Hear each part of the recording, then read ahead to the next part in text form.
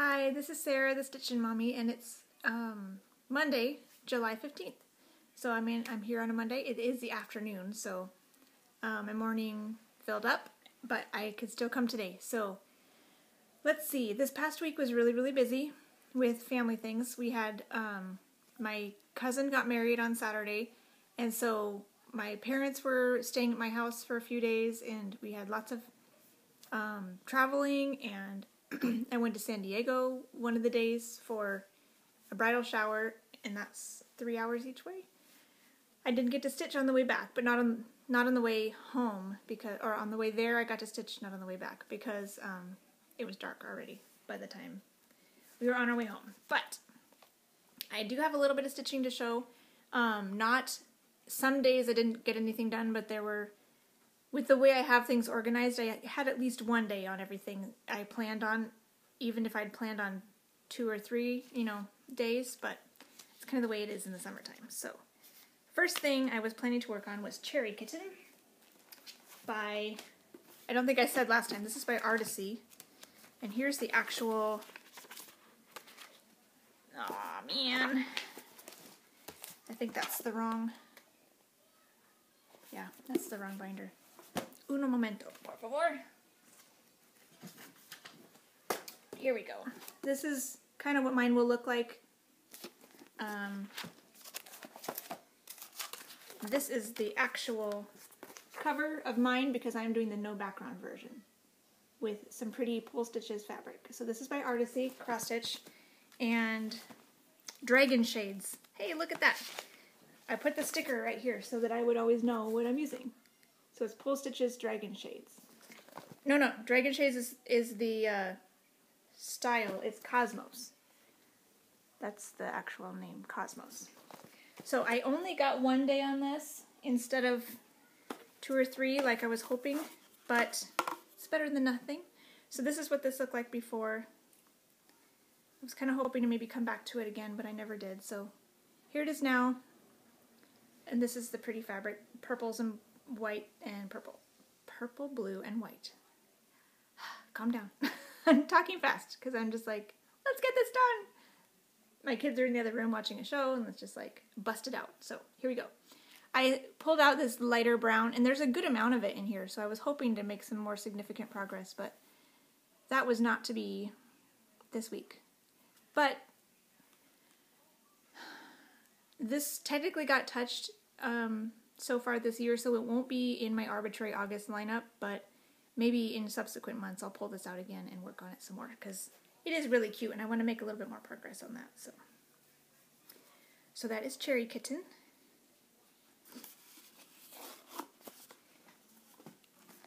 And then I started working on a little bit. I did 2 more days on Quick Stitch Iris for the Tour de France Sal in Full Coverage Fanatics, where we're stitching the tour, and I'm just doing the flat and time trial legs, which is the smallest chunk you can kind of go for officially with the challenge. This is by Josephine Wall. It's a quick stitch, which means it's been cropped from a full-size pattern. So it is fairly small, only 4 pages. This is what this looked like before. And here it is now. So I finished this diagonal and started on this one. And I had 2 major days, 2:15 and 2:30. So, and I am stopping immediately on the exact stitch so that I can count the next stitch for the next chunk. So far, the few days we've had, and the one today was also a big one, it's 2:18 today, and all the rest of them are a little bit smaller for me, but the big ones, I need to make sure I get a good amount of stitching time to get the 200 plus ones done. This last one was while my parents were here, so it actually needed Friday and Saturday to get that done, but that's what the rest days are for, so I got caught up and posted my progress on Saturday. So there's that. Working on this and not hating counting my stitches with the new way of recording them, I think I will make this my new focus on a finish, because I calculated out and it will take longer than I would have liked to finish it. But if potentially what I could do is every weekend, I could give Friday, Saturday, Sunday is counted as a weekend. I could do 4 weekends, 4 long weekends every month, work on this. And then midweek, I can work on my family pieces and then other things that I want to work on. If I do that, and I aim for 240 stitches for 10 days with 2 days of buffer, so then I could do the 240 stitch challenge in Full Coverage Fanatics and finish this in about 9.5 months, which is really, really attractive, because then I could gift it to my aunt for her birthday next year, which is at the end of the year. So I wouldn't be able to do it for this year for sure, but possibly next year. And I like the idea of giving it to her for her birthday instead of Christmas, but since it's a personal gift and not a family gift. So I like that idea and getting that done and gifted. So I think I'm going to try it in September and see if I like it. I don't want to burn myself out. I know I've tried focusing on other full coverage pieces and just, nope, not happening. But there's a lot of pretty colors in here, and I'll start to see more flowers happening. So it's possible that I won't mind. It's also possible that I won't like the weekday situation, and I might just give it 10 to 12 days in a big chunk, and then the rest of the month I can do the other things. So we'll have to play with that and wait and see. But so far I plugged it in September, and all of my family stitching that I do every month fell midweek, except for Knitting Woman, which fell on a weekend. But then I just shifted that in so that I could do it midweek instead, because I don't want to skip that one. So far in September it worked okay, and then I can just fill in the extra days with fun projects of whatever I want to work on. So we'll take it from there. We'll see how it goes. I'm allowing myself to take a break from that system for May and August, for Stitch Mania and Arbitrary August, because those are fun ones to kind of participate in the community and throw your plans out the window and just kind of do something different. So I'm giving myself, so with this August and next May and August, I could still finish it before her birthday. So that's kind of what I'm hoping for. So we'll see. We'll see how I feel after I finish the tour challenge and then do it in September, and we'll see if I want to continue doing that. The next thing I worked on was Knitting Woman, and this is for my mom.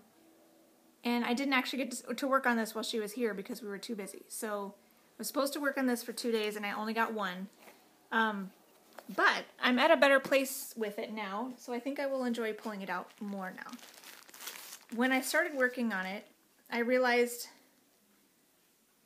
I'm not really looking forward to working on it ever, and when I pulled it out again, I realized I think I know why. Because it's hard to count, or hard to find all the stitches I want for a particular symbol when they're all spread out. I'm currently doing it cross-country, and so I'd pick a symbol in this one area, and then I would just take it however it goes. And for one thing, it's hard to see progress that way because your stitches are scattered all over a large area, not necessarily in clumps, because it's a full coverage. And so you look at it from stitching session to stitching session, and there's not a whole lot of difference. And it was hard to see, the whole page, did I get everything of that color, and then come back and realize, no, I forgot one. 3 colors later, I realized I had missed one way back here. So I decided to switch it up and do columns and parking, which I like to do on other full coverage pieces, with an adjustment with this piece, particularly on this page at least. It's kind of a smaller chunk left in the page, so I just would follow the columns with the particular symbol up and then down and then up, and then when I got to the end of the page, I'd park it in the next page. So I didn't work in a column and park it in the next column. I just followed it all the way and then parked next. Because it's half stitches, you can do it a little bit more freely that way. And there weren't that many on each page. So there was 1 or 2 colors that I just went ahead and stitched into the second page because there was just a small piece left. But the rest of them, I think I parked three colors, and I'm on a 4th color, which I'll probably park as well when I'm done with it. So this is what that looked like last time. Hopefully you can see some progress. This is where it's at now with these few parked threads. And I have 1 more on my needle in the back. But that's where it's at now. I worked over in here because this is the bottom of this page right here. So I was working on finishing this column, and then the color I picked would go up and down, and then I'd park it over here in the next page. And so far I really enjoyed it a lot more, and I really was kind of wanting to keep stitching this before putting it away because there's a good amount of this next color in here to fill that in more. But I know going forward this will be a lot more fun. And on these pages that don't have as much work, I may do 1 column and park in the next column like I do on my other pieces, but we'll have to wait and see. I might just do the serpentine, half stitches, and then park in the next page. So with this piece, that might be the way to go. But it's easier for my mind to track the symbols in a column than just all over. So at least when it's kind of confetti like this. So if it's in the background, it's not as hard to just kind of do it, however, but I don't know. I've been struggling right here, so I think that's going to help me want to get this out again, because I do want to make progress on it. So that's Knitting Woman, and it will come back out again in September for sure, for 2 days. Hopefully I could get actual 2 days on it this time. And then this week I've also been working on my temperature pieces a little bit. The temperature quilt is behind, but I did get a little bit of time on it, so here's what that one looks like, mocked up. This year's definitely not as hot of a summer as the year I did this. This was 2017, I guess, was that year. This is what it looked like before, and here's where it is now. Just a little bit of different. I think I finished out these lows. Yesterday I worked and finished the sashing and then stitched that block and these up here, and that was on my needle too, so I did that. So at least June is finished, so that's good. I was thinking I'm more caught up on this than I am on watching Flosstube. So that's something to say. Yeah, so there's that. Hopefully I can get more blocks done each time I work on it. This week I don't think will be as manic as last week, so should be able to get caught up a little bit on that. And then my temperature balloons are coming along. I believe this is caught up. I got behind but then was able to get caught up again. So there's what that will generally look like. This is what it looked like before. And here it is now. Most of this diagonal is done, but there's 2 more here that will be today. I think I can do those. And I actually got started on the basket a little bit. And I am doing my basket in Gentle Arts Apple Cider, which my skein had a decent amount of variegation, so I really am enjoying working on that. The called for color is a DMC, but if you have a fancy floss you want to use, that would be pretty. I've seen people do basket weave stitches and other things, so feel free to personalize that if you'd like. So, and I also got a decent amount done on my travel stitching because we did a lot of traveling. And various lessons and driving to wedding things. I wasn't in the wedding, but we went and participated in a few things. So this is what I'm working on December by the Little House Needleworks. This is the last one I have to do in this series, and then I'll be done. So that's kind of exciting. This is what it looked like before. And here it is now. So I was able to finish the white in the house, which was kind of my goal last time. And I did the roof and filled in all the windows with that color, and then I did this edging, the light brown here and in the door, and then got started painting in the red. Bandana is that color. And it looks a lot darker than I would expect for a Christmas red, but I think it's going to be nice. So it'll be more of an understated red, which will be fun. So this is 28 count Dove Gray Monaco, which makes it nice and cute and tiny. So I'm not sure, I'll probably have a little less time this week to work on it than I did last week. Well, a lot less probably, but it still gets at least a little bit of time every week, which is good. So going forward into the coming week, I have 3 days of the Tour de France, which I will be doing my quick stitch iris on those 3 days. And then the other 4 days I have slotted to do Villa Mirabilia. So I'm going to pull her out again and work on this bush because I really want to get that done so I can move back and focus on the lady. So here's where she is. This is a wrapping paper tube that I just capped with a piece of paper. And here is where she is. It looks kind of brown in the picture, but it is a light, like, dusty olive green. This is linen, 32 count linen. I believe it's like willow, maybe. I'm not sure what's called for. I don't think it was exactly. The willow green is called for, but it might be something slightly different, like whatever the LNS had where I kitted this up. So that's where she's at. She's hard to get in the frame because this is a fat half. She's very big. But I will hopefully get some more done on this bush. I was working on this light green and I still have that on my needle, so I'll for sure finish that out and then see how much more I can do. So that's my goal, is to get her progressing. I wanna get that bush done. And the urn is actually not stitched. I think there's a shadow stitched, but the urn itself is just fabric, which is nice. So there's not that much, a lot of bush, but this part is blank.